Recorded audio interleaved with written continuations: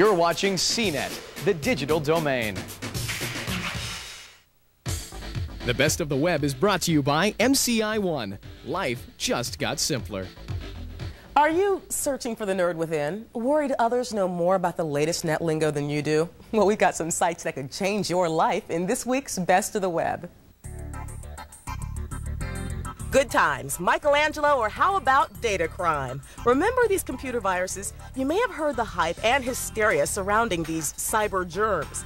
But did you know these viruses were actually media scares or just plain hoaxes?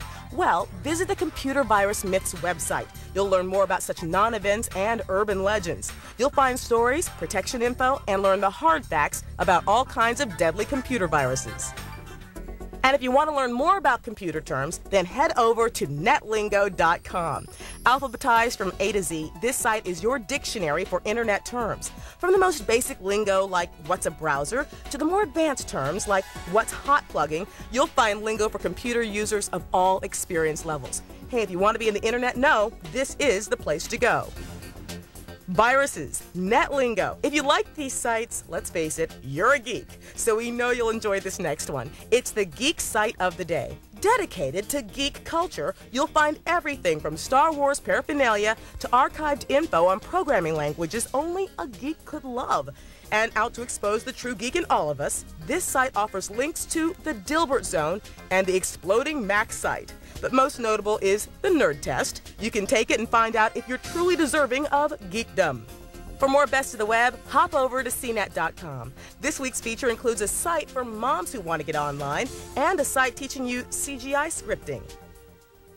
Thank you, Gina. You know, I'm willing to bet if you haven't replaced your VCR with some sort of digital video disc player yet, you're thinking about it. Well, guess what? Desmond Crisis is here from CNET Labs, and he says that you don't have to wait for DVD necessarily to play movies on your desktop computer already. That's right, Richard, and that's because there is MPEG encoded videos already available on CD. They've been available for a couple of years now. The cool part is they will run on your existing CD-ROM machine with a Pentium 100 or a PowerPC, no additional hardware. Now, we have a movie here with Jackie Chan. I think this is Super Cop, right? And it's running on a Power Mac. Let's watch a scene here. No extra hardware. This is a video CD. Ooh, I hope they're just pretending. They always are pretending. Boys. All right. Now, this is a DVD player. This is a scene from an Arnold Schwarzenegger movie, Eraser. Let's watch the DVD version of a movie. Pretty good quality, too. And but Arnold has to use a gun. That's right. Jackie Good old Chan American gunplay. Uses his fist. All right, what's the difference here? First of all, this requires a special player. You can't just play it on an existing machine without putting in about $500, and the titles cost about $24. Yours is a lot cheaper. Yeah, that's right. This just runs on anything with some software in it that's a Pentium 100 or greater, or if you have a 386 kicking around, you can buy a card for about $100 or $200. And I couldn't help notice that your titles there have Chinese writing on them. Well, that's right, Richard, and that's because they came from Chinatown. But they are only $5 to $15 a piece. Yeah, so if you're bargain hunting, it's worth it. And by the way, there are lots of English titles available, too. The other thing is, for my extra money, and if I want to wait for more DVD titles, I do get a better picture. This is 640 by 480, That's right, and I'm stuck with 320 by 240, so he gets twice the resolution. The other thing is, what it boils down to is if you want to wait and spend the extra bucks, you can get DVD. If you're cheap like Desmond and want your movies now, you can get Resourceful, Richard, resourceful. And we can show you places online, cnet.com, where you can get some of these titles, both kinds of movies, online and order them on the web. Desmond, thanks again. Without going to Chinatown. Now, you have to change discs. That's right. I don't. Well,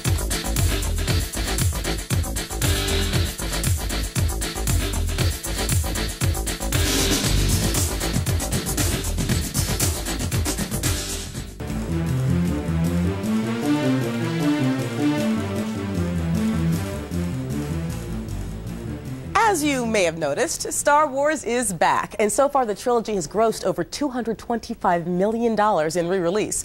Well, not to be left out of the action is George Lucas's software division, LucasArts. They're hard at work putting the finishing touches on some brand new Star Wars games for your PC.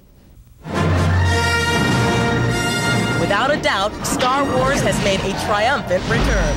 Darth Vader, Luke Skywalker, Princess Leia, and the rest of the gang are shining brightly at the box office once again.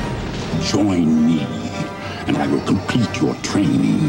But if the power of the Force hasn't grabbed you yet on the big screen, how about your PC screen?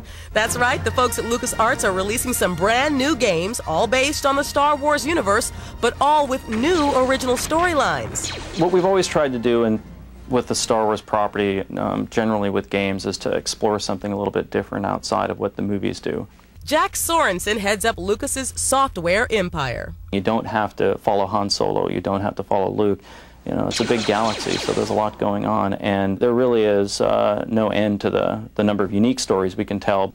So what kinds of games will we find in this galaxy far, far away? Well, for starters, jump into the cockpit of a Star Wars gunner and experience the thrill of space combat in X-Wing versus TIE Fighter. Along with stellar 3D graphics based on actual models used in the Star Wars films, you'll also find a souped-up game engine, full motion video, and cutting-edge sound. But if an arcade space simulation isn't for you, how about a little strategy, Star Wars style? Lucas's next game, Rebellion, takes place right after the first Star Wars movie ends. Choose to command the dark side or the Rebel Alliance and fight to control the Star Wars universe. You'll need to plan tactical maneuvers, gather resources, and deploy troops, all in a real-time environment. And fans of LucasArts' desktop adventure series may want to try Yoda Stories. There is no try. Filled with short game scenarios and fun, easy-to-solve puzzles, this game is designed to be played under an hour, perfect for the gamer on the go. But probably the biggest game rolling out from LucasArts is Jedi Knight Dark Forces 2. This fast-paced 3D blast fest is sure to rival the likes of Quake and Duke Nukem. As Rebel Warrior Kyle Katarn, you'll explore over 20 3D texture worlds, all with a 360-degree field of vision. And with an arsenal of weapons at your disposal, including your trusty lightsaber, you'll fend off Cantina creatures, stormtroopers, and other Imperial enemies. With all of Lucas's games, you'll definitely find the latest in graphics, design, and gameplay. But more noteworthy is an additional feature Sorensen says Star Wars fans have been begging for: network gaming. Just that aspect now of not just playing against a computer, but playing against your friends or people that you've never met before is incredibly exciting. You know, especially in the Star Wars universe, people have not had that ability before. The Star Wars games are due out in the next couple of months, but if you need to feel the power right now, well, by all means, go over to GameCenter.com. They've got a sneak peek at the new Star Wars games, as well as tips, tricks, cheats, and how-tos for all of your favorite games. And, of course, the place to go for information about computers and the Internet is always www.cnet.com. This week, you'll find more info about everything you've seen on this show. Well, that's all for this week's CNET Central. Thanks for tuning in and logging on.